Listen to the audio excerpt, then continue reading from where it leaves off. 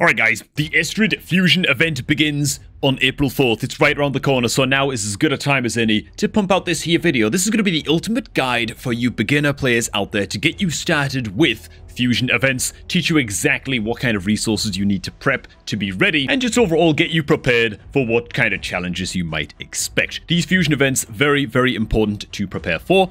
The rewards from these, the legendary champs you get from these can really get your account off the ground, and so, especially for beginner players, these are going to be the bread and butter that get your account really up and running. Speaking of which, if you are a brand new player or you're looking to start off a fresh new Raid Shadow Legends account, make sure to do so by clicking the promo link down below to kickstart your account with a free epic champion and a crap load of starting rewards. Until April 11th, the promo link down below is actually supercharged for the Raid 5th anniversary event, jumpstarting your account with $100 worth of free stuff right off the bat. This mostly comes from a fat second wave of rewards that you'll get at account level 25, including 5 epic skill tomes, and yeah, just a crap load of stuff, so get it clicked, goddammit. So here we've got our example fragment event calendar. This was like a fusion event from way back in 2023. If you're a veteran player, for some reason watching this video, make sure to drop any tips that you think up down below as well in the comments. Help the new players out, man. My very first tip would be, this is a crap load of events, prioritize accordingly, okay? What exactly do I mean by that? I mean, get into the event, get the fragments,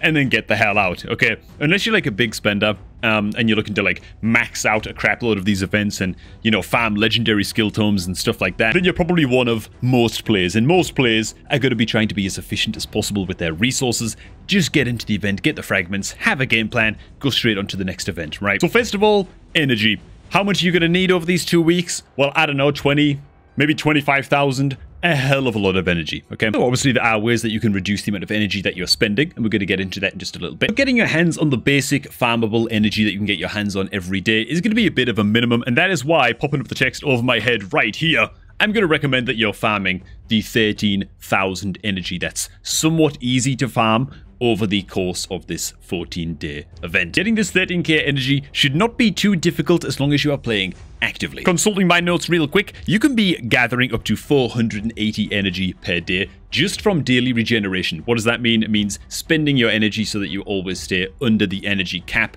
and you are benefiting from the passive energy regeneration. 1 energy every 3 minutes, about 480 per day. Next, you can farm an additional 440 energy per day max just by doing things like daily quests, daily login rewards, that kind of thing. You also get a free energy refill potion that gets sent straight to your inbox every few days as long as you're logging in, right? And you should be saving these up for events. I only have 3 in my stockpile because I'm just the worst, but generally speaking, you should be going into fusion events with at least a good handful of these ready to go. And then once you've been farming all of that good stuff, bear in mind that various events during the fusion are also going to be rewarding energy as a reward as well, and so you can be holding on to these for if and when you need them. And so all of this should come together to make farming yourself 13,000 energy completely for free just by being active not too difficult, right? It should be achievable as long as you're being active every day throughout the fusion event. Now, it is pertinent to note that this 13,000 energy is going to get you about halfway, okay? It's not going to get you all the way there. It's a damn good head start though. However, you will be also wanting to go into these events with at least 1,500, if not 2,000 gems also ready to go. These gems are going to be your backup, they're going to be your failsafe. Expect to spend at least 1,000, if not more, on energy alone. And just in case you are an extremely new player, what do I actually mean by that? I mean head into the shop, which the button is actually behind my camera just here. Head on into the gem shop and you want to be picking up these full energy refills right here. Of course, you only want to be buying these as a last resort, but this is where you buy them if you started playing Raid like a couple weeks ago and you haven't actually inspected the gem shop just yet. Why do we recommend stockpiling at least 2,000 gems going into these events? Because yes, you'll be spending a hell of a lot of these on energy, but you might also be spending a bunch of gems during these events on classic arena refills, because there are going to be some arena related events that you're going to need to be blasting those, and you might also need to get your hands on some experience boosts as well. So these experience banners over here, if you don't have a current experience buff active, these can also help you out quite a bit when it comes time for the champion training events. And you know, man, we'll actually start there with the classic arena takedown events, right? There's usually going to be a couple of these, and I think they're the easiest one to start with because honestly, they're the easiest event. It's more just a matter of time to get these done. They're not super resource intensive. The only caveat with these is that the higher rank you are in arena, so if you're in the gold bracket, for example, then you're going to be earning more tournament points per victory in the arena. And so you're going to get to the fragments a little bit more efficiently. However, you should not be entering the gold bracket and the gold ranks on the arena ladder unless you're ready to compete with, you know, arena teams of 200,000, sometimes 300k plus in power level at the least. This means that if you're a newish player, your account's like 2-3 months old, you're probably not ready for the gold bracket. Just stay away, stay in silver. I actually know some players who have been playing for like half a year and they just stick to the silver bracket as well, you know, so really approach the gold bracket with caution. I would say at least try and be in the silver brackets and just kind of stay there, stay steady, and you can do just fine in these classic arena takedown events. I should also mention that there's 2 of these in total, so just be ready to blast the crap out of those. The only thing about being in the silver bracket is that, of course, you're getting less points in these events because you're in the silver bracket, right? It's just a lower rank, and that means that you might need to be spending some gems for arena refills so you can just kind of make up the difference, right? And just play more arena games overall to farm the necessary points, which again is what that 2,000 gem minimum stockpile is really all about. Next up, we have the dungeon tournament events. This is always going to be the 4 core dungeons. So there's going to be a dragon tournament, an ice golem tournament, a fire knight tournament,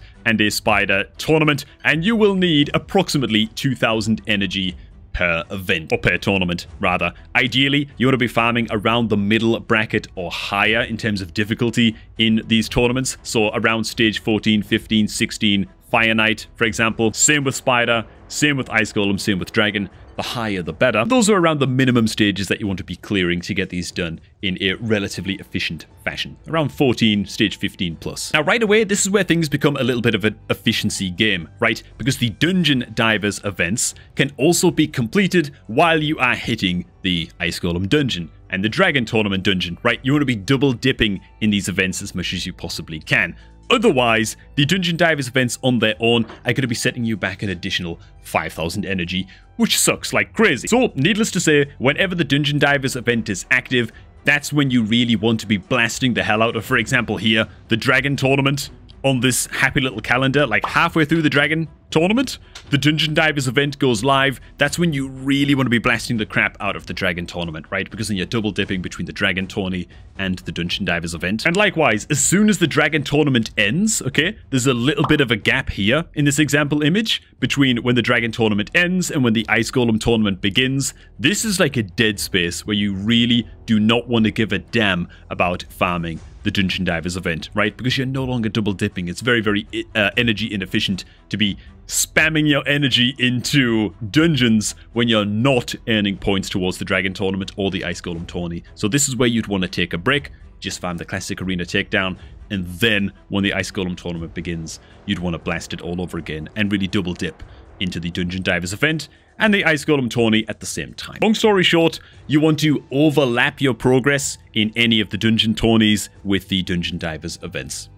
That's really all there is to it. It's going to be much, much more energy efficient that way. Next up, we have the Champion Training Tournaments. I'm just going to add the numbers on here right now, and oh dear, boys, it's another 5,000 energy on average per Champion Training event. This is the Champion Training Tournament, and the... where's the other... okay, there it is. The other Champion Training event down here. Now, it doesn't have to be like this. Very, very expensive to farm the fragments in the Champion Training events and tournaments using only energy. If you're sitting on a few hundred experience brews, then there's really, really good ways that you can kind of blast level your guys in the tavern without ever having to spend energy in order to just really, really farm up a crap load of event and tournament points. But of course, these events are all about leveling up your champs, ranking up your champs, which is why you want to pre-level as much food as you possibly can. If I just take a quick peek in my vault right here, I've made something of a start of this over the past few days where I've just pre-leveled a crap load of guys to max rank 4. So a bunch of guys here sitting at level 40, ready to rank up in the tavern and earn me a crap load of free tournament points. I've got a whole bunch more food as well that's kind of sitting around in my active collection, just kind of ready to go and be used as food as well. A lot of guys leveled to max rank 3, so level 30. And that's just the best possible way that you can really prepare for these tournaments. But that's not all, right? There's a very, very key difference between the Champion Training Tournament and the Champion Training Event. And this was something that I'm glad that I learned quite early on, right? As a beginner player, really, really important to know this. The Champion Training Tournament and the Champion Training Event, you earn points in these by, of course, leveling and ranking up your champions. But there's a key difference with the Champion Training Tournament. There's extra ways that you can earn points in this thing, right?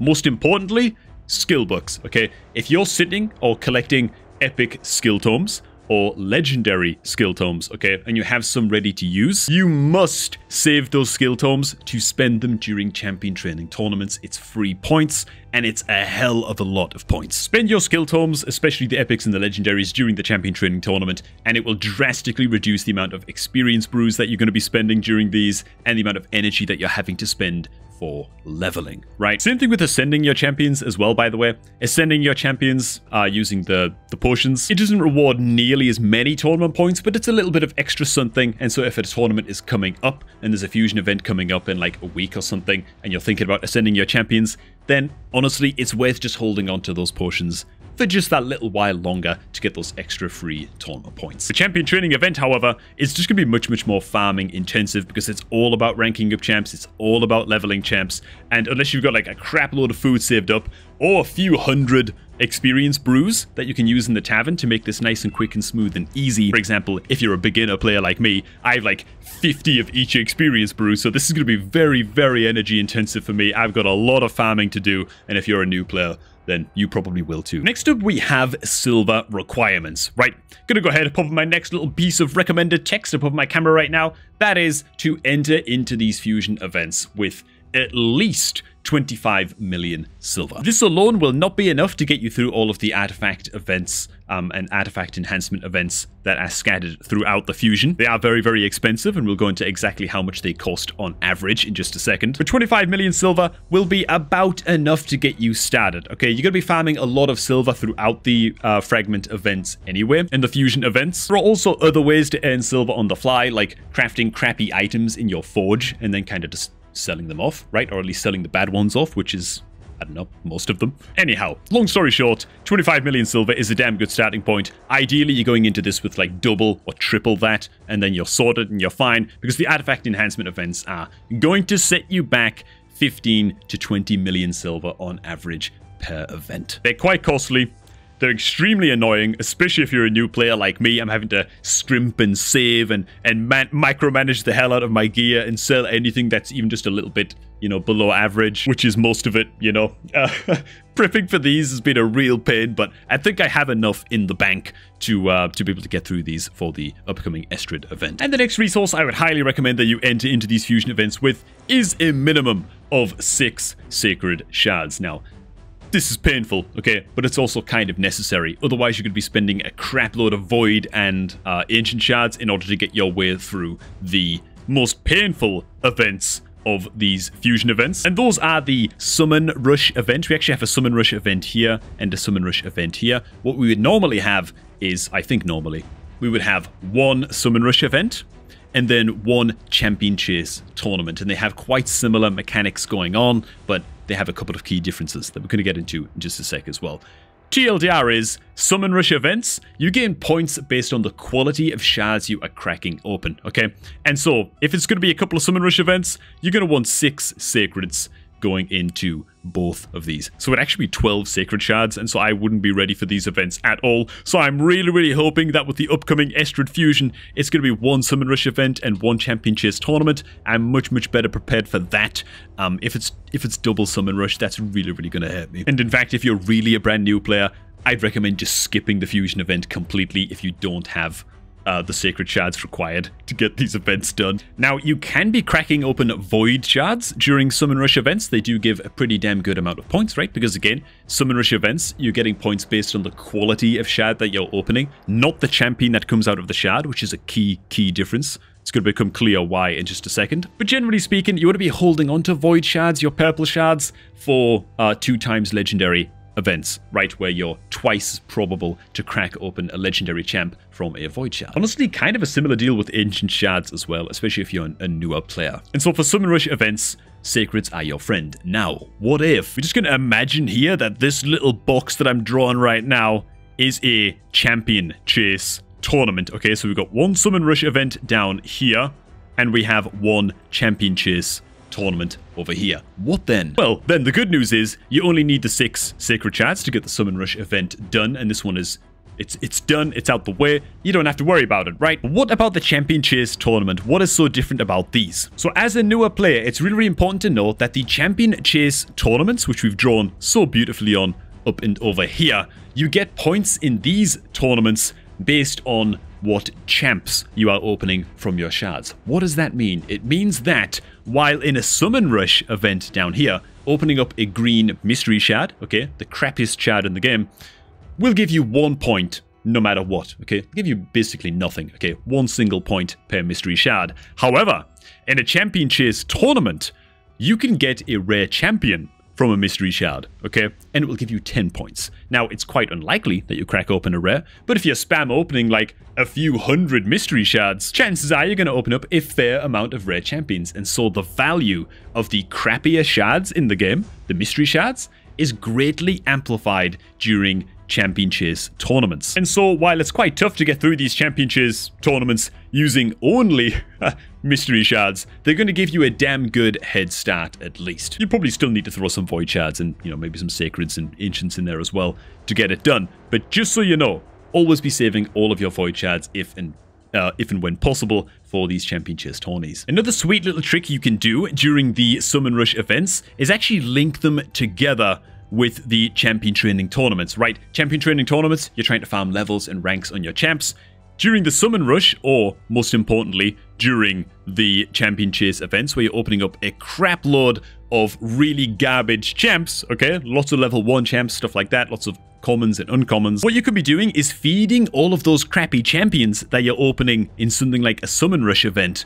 You can be feeding those champions to your food champs in the tavern during Champion Training tournaments, okay? And just getting some free levels, right? And so in that sense, you're at least getting to double dip a little bit as well. Yeah, it's little efficiency tricks like that, little efficiency hacks like that, that are going to make a big, big difference over the course of a 14-day event spree like this. And that's about all I got, man. In a few days, the Estrid event is going to go live. I will be doing a full Fusion plan for that one, talking about how I'm going to be double dipping each event relative to that, to the specific details of the Estrid fragment event calendar. And hey, that'll be a happy little video, so make sure you stay tuned for that. Again, if you are a veteran player, make sure to drop any kind of tips, tricks, and hints and stuff down below in the comments, man, just to help out any of the newbies that are watching this. If you are looking to kickstart a fresh new Raid Shadow Legends account, make sure to do so by clicking the link down below at the top of the video description to jumpstart your account with a free epic champ and a whole swath of starting resources. For now, thanks for watching, everybody. Hope you also did enjoy this one, and I'm going to catch all of you all just a tad bit later, man.